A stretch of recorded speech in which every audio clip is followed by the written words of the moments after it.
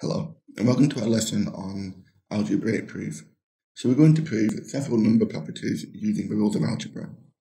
We begin with question A, where we're going to show the sum of a plus b squared and a minus b squared is always an even number. To do this, we're going to expand a plus b squared.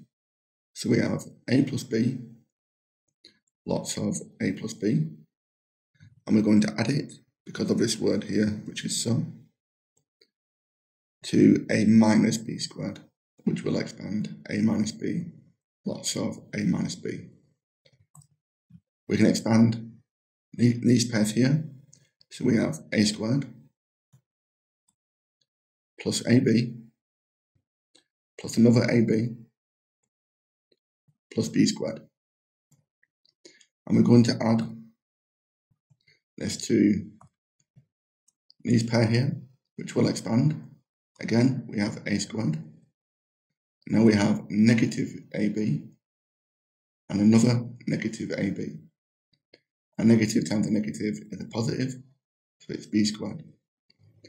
Now we can collect the like terms, where we have a squared plus 2ab plus b squared plus another a squared, and this is minus 2ab and b squared here. And now you can see the positive 2ab will cancel with a negative 2ab, so these will go. Then we have 2a squared and 2b squared. We can factorize this by taking out the 2, so we have 2 lots of a squared plus b squared, and any multiple of 2 is by definition an even number. So that's our proof. Okay, do you want to try and prove question B? You can pause the video and resume it when you're ready. So we'll begin by expanding y plus 6 squared. So we have y squared plus 6y plus another 6y plus 36. And for y plus 2 squared, we have y plus 2 and y plus 2, which is y squared plus 2y and another 2y plus 4. But this negative here means we need to multiply all of this out again with a negative.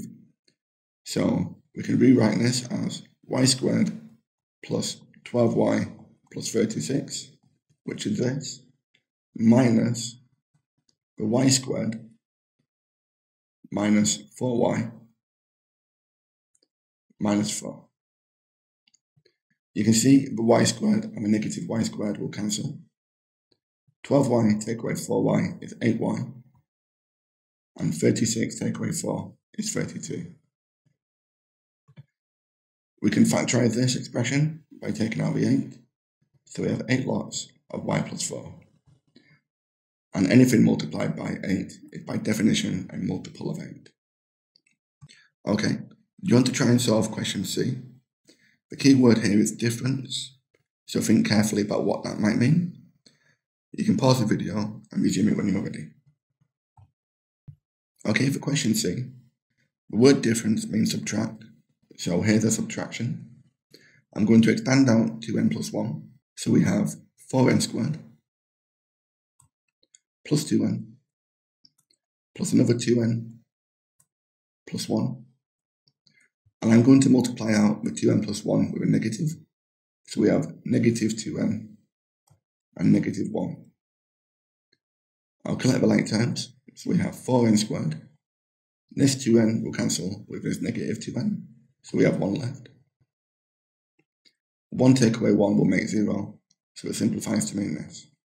I can factorize it by taking out the 2. So we have 2 lots of 2n squared plus n. And again, any multiple of 2 is by definition even. Okay, thank you very much for watching, and I hope you found that useful. Thanks again, and take care.